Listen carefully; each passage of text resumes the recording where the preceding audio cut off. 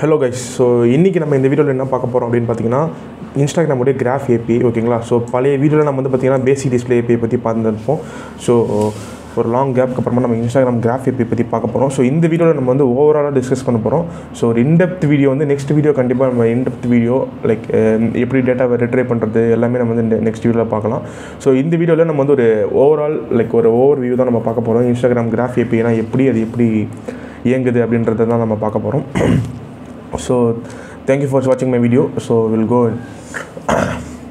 So இந்த வீடியோவில் பார்த்தீங்கன்னா நம்ம இன்ஸ்டாகிராம் கிராஃப் ஏபி. ஸோ இந்த கிராஃப் ஏபினா என்ன, லைக் எப்படி இதுவாகுது அப்படின்னு சொல்லிட்டு உங்களுக்கு ஒரு ஐடியா இல்லை அப்படின்னா என்னுடைய பழைய வீடியோ பார்த்துட்டு வாங்க. ஸோ இன்ஸ்டாகிராம் டிஸ்பிளே ஏபியை பற்றி நான் சொல்லியிருப்பேன். ஸோ இந்த கிராஃப் ஏபினா என்ன அப்படின்னு பார்த்தீங்கன்னா இன்ஸ்டாகிராம் டிஸ்பிளே ஏபியால் ஒரு ஐடியும் ஒரு நேம் மட்டுமே வந்து அவுட்புட்டாக கொடுக்க முடியும். அதுதான் வந்து நம்ம பார்த்துருப்போம் பழைய வீடியோவில். ஸோ இந்த டிஸ்பிளே ஏபியில் இந்த கிராஃப் ஏபியில் பார்த்தீங்கன்னா இதை தவிர்த்து நம்ம வந்து ஒரு போஸ்ட் எடுக்கிறதா இருக்கட்டும், கமெண்ட்ஸ் எடுக்கிறதா இருக்கட்டும், comments height deletion, இன்ஸ்டாகிராமுடைய user name, email ID, பயோகிராஃபின்னு சொல்லிட்டு நம்ம எல்லாமே பண்ணலாம் இந்த இன்ஸ்டாகிராமுடைய கிராஃப் ஏபி யூஸ் பண்ணி. ஸோ அதுக்கான ஓவர் வியூ தான் பார்க்க போகிறோம். ஸோ ஃபஸ்ட்டு அவங்க இன்ஸ்டாகிராம் மெட்டா தரப்புலேருந்து என்ன சொல்கிறாங்கன்னு பார்த்தீங்கன்னா Instagram graph AB allows Instagram professionals business and creators account. So இந்த இன்ஸ்டாகிராம் கிராஃப் ஏபி வந்து பார்த்திங்கன்னா business account and creator account மட்டும் தான் சப்போர்ட் பண்ணும், பர்சனல் அக்கௌண்ட்டுக்கு வந்து சப்போர்ட் பண்ணாது அப்படின்றத வந்து அவங்க ஃபஸ்ட் லைனில் குறிப்பிட்றாங்க. ஸோ இது இப்போ பார்த்தீங்கன்னா to publish there medias manage reply comments, அதான் நம்ம ஃபஸ்ட்டு சொன்ன மாதிரி. ஸோ மீடியாவை ஆக்சஸ் பண்ணுறதுக்கு, கமெண்ட்ஸ் ஆக்சஸ் பண்ணுறது, email ID, user name, biography, everything and எது வேணுனாலுமே இதை வச்சு நம்ம ஆக்சஸ் பண்ணலாம். மென்ஷன்டு கமெண்ட்ஸ் கூட நம்ம இதுலேருந்து எடுத்துக்கலாம் அப்படின்ற மாதிரி தான் சொல்கிறாங்க. ஸோ காமன் யூஸ் கேசஸ் பார்த்தீங்கன்னா getting and managing published photos and videos already சொன்ன மாதிரி தான். நெக்ஸ்ட் இதுதான் அந்த ஓவரால் இது. ஸோ இதில் வந்து பார்த்திங்கன்னா லிமிடேஷன்ஸ் இருக்குது.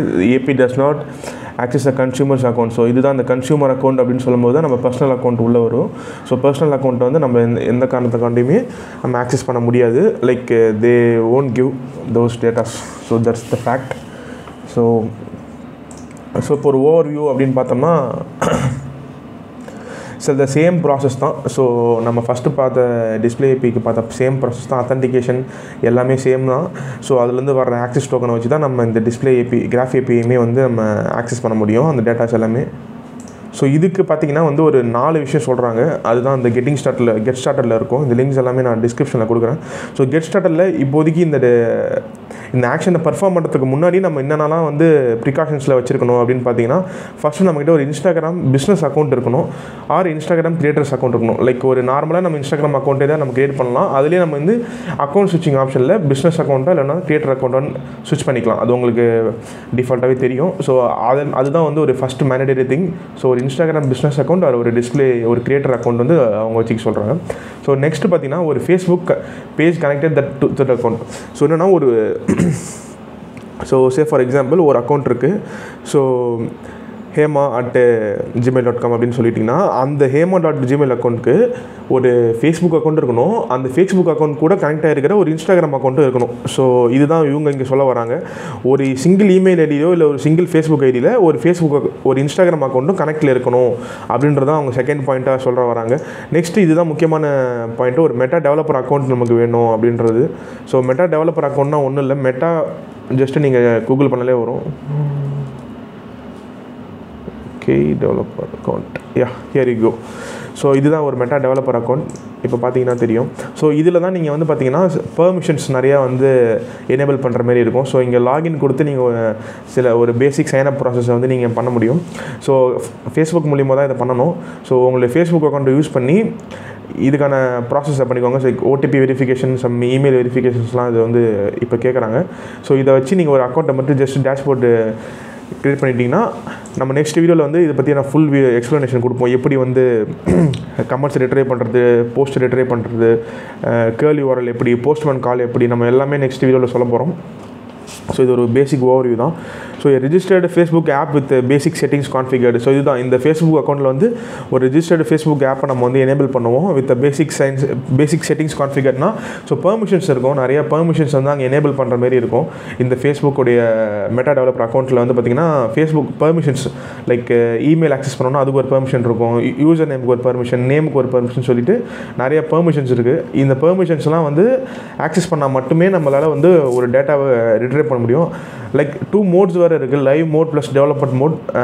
2 மோட் மூலிமா நம்ம வந்து ஆக்சஸ் பண்ணலாம். ஸோ டெவலப்மெண்ட் மோடு வந்து பார்த்திங்கன்னா டெஸ்டிங் பர்பஸ்க்காக purely made for testing purpose. So live mode is purely made for like once the app went to live no. So லைவுக்கு போனதுக்கப்புறமா நம்ம யூஸ் பண்ணுறதுக்கான இதுதான் அந்த லைவ் மோடு, அஃபிஷியல் ஆப்னு சொல்லிக்கலாம். ஸோ டெவலப்மெண்ட் மோடை பொறுத்த வரைக்கும் டெஸ்டிங்கில் யூஸ் பண்ணிக்கலாம். So no problem.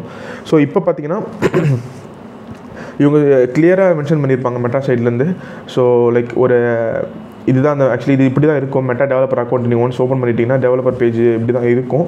இதில் வந்து பெர்மிஷன்ஸை எனேபிள் பண்ணணும்னு சொல்கிறாங்க. செட்டிங்ஸில் வந்து HTTP curl URL like redirect URL. இப்போ நீங்கள் அத்தன்டிகேஷன் நடக்குது அப்படின்னு பார்த்தீங்கன்னா லைக் உங்கள் யூசர் நேம் உங்கள் பாஸ்வேர்டை போடுறீங்க, அத்தன்டிகேஷன் நடக்குது. ஸோ அப்போ வந்து யூசர் தப்பான பாஸ்வேர்டு கொடுக்குறாரு அப்படின்னா எந்த இடத்துக்கு ரீடைரக்ட் பண்ணணும், இந்த ரீடைரக்ட் curl URL வந்து கேட்கும். அந்த URL நீங்கள் கொடுக்குற மாதிரி இருக்கும். ஸோ இந்த இடம் தான் பார்த்துக்கோங்க. ஸோ இதுதான் கைஸ். ஸோ இப்போ நீங்கள் பார்த்துக்கிட்டு இருக்கிறது தான் வந்து இந்த ஓவரால் அந்த ரிசல்ட் வர்ற அவுட்புட் வர்ற பேஜ் இது ஆக்சுவலி. ஸோ இப்படி தான் இருக்கும் ஒரு மெட்டா டெவலப்பர் அக்கௌண்ட். ஸோ இங்கே பார்த்தீங்கன்னா நம்மளுடைய HTTP curl URL எங்கே இருக்குது பார்த்தீங்க. ஸோ இதுதான் இந்த இடத்துல நீங்கள் உங்களுடைய ஆக்சஸ் டோக்கன் ஜென்ரேட் ஆகிற ஆக்சஸ் டோக்கனை கொடுத்து நம்ம இதுக்கான அக்கௌண்ட்ஸை வந்து நம்ம எடுத்துக்கலாம். ஸோ இப்போ இந்த me/accounts அப்படின்றது தான் முக்கியமான ஒரு curl URL காலாக API காலாக இருக்கும். இந்த me/accountsல என்னென்னலாம் வரும் அப்படின்னு பார்த்தீங்கன்னா, ஒரு நீங்கள் உங்களுக்கு ஜென்ரேட் ஆகிற ஆக்சஸ் டோக்கனை வச்சு me/accountsல நீங்கள் ஒரு curl URL அடிக்கிறீங்க அப்படின்னா ஹிட் பண்ணுறீங்கன்னா இதில் பார்த்தீங்கன்னா உங்கள் ஃபேஸ்புக்கில் என்னென்ன அக்கௌண்ட்ஸ்லாம் லிங்கில் இருக்கோ அது மொத்தமும் ஃபுல்லுமே வந்துடும்.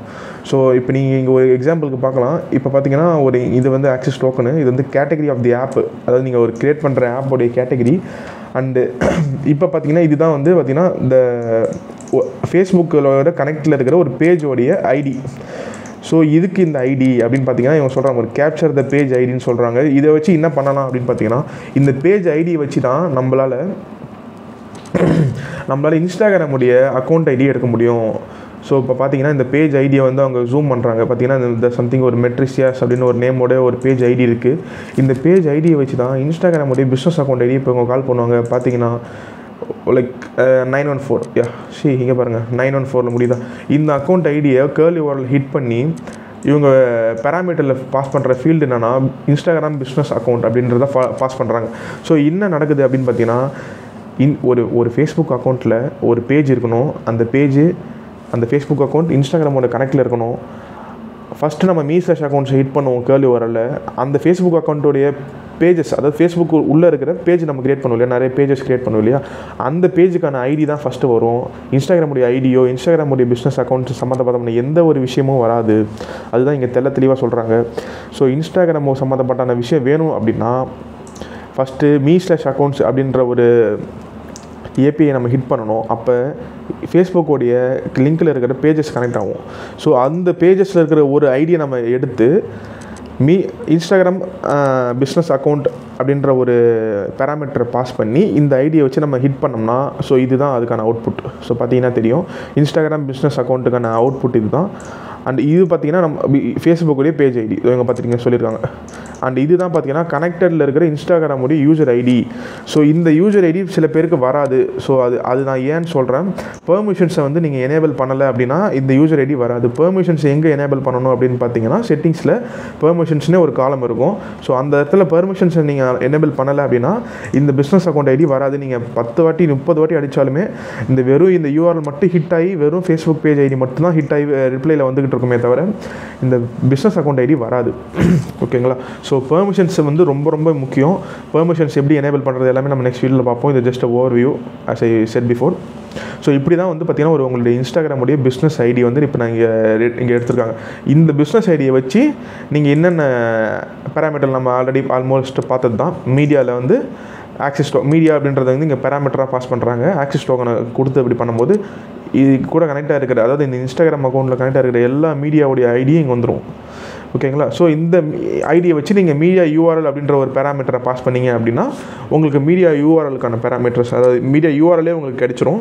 ஸோ அந்த URLும் பார்த்தீங்கன்னா வந்து லைக் இட்ஸ் அபவுட் 30 days. நான் வந்து மெட்டா டெவலப்பர் அக்கௌண்ட்டோடைய அந்த கம்யூனிட்டி போஸ்ட்டில் பார்த்தேன். ஸோ நிறைய பேர் போட்டிருந்தாங்க இந்த மெட்டா டெவலப்பரில் வந்து பார்த்திங்கன்னா ஒரு பக் இருக்குது, இந்த மாதிரி வந்து இன்ஸ்டாகிராம் இருந்து தர்ற அந்த மீடியா யூஆர்எல் வந்து லைக் 10 days 20 daysக்கு அப்புறமா வந்து டிசேபிள் ஆகுது அப்படின்னு பார்த்தீங்கன்னா, ஸோ அது பிரகாரமாக நாங்கள் ஆர்என்டி பண்ணும்போது ஸோ அந்த யூஆர்எல் வந்து பார்த்திங்கன்னா அபவுட் 20 to 25 daysன்னு சொல்கிறாங்க மேக்ஸிமம். அதுக்கப்புறமா அந்த யூஆர்எல் ஆட்டோமேட்டிக்காக வந்து டிசேபிள் ஆகுது. ஸோ லைக் அதோடைய ஃபங்க்ஷனாலிட்டி அவ்வளோதான். அதோடைய the time they gave like 20 to 25 days, that's it. So அதுக்கு மேலே அந்த யூஆர்எல் வந்து பார்த்திங்கன்னா நீங்கள் திருப்பியும் ஒரு ஏபிஐ கால் பண்ணி அந்த இது எடுக்கிற மாதிரி தான் இருக்கும். ஆக்சுவலி அதுதான் அவங்க சொல்கிறாங்க. இது சம்மந்தமான லைக் எந்த டவுட்ஸ் வந்தாலும் சரி, நாங்கள் சப்போர்ட் பேஜில் வந்து பார்த்திங்கன்னா டெவலப்பர் சப்போர்ட் அப்படி இல்லைனா ஆஸ் ஃபார் கம்யூனிட்டி. ஸோ இங்கே நீங்கள் வந்து பார்த்துக்கலாம். இங்கே நீங்கள் உங்கள் பக்ஸியோ இல்லை எதுவோ நீங்கள் ஜஸ்ட்டு சர்ச் பண்ணினாலே இது சம்மந்தமான டிக்கெட்ஸ், இது சம்மந்தமான queries எல்லாமே அவங்க ரைஸ் பண்ணியிருப்பாங்க ஆல் ஓவர் தி வேர்ல்டு.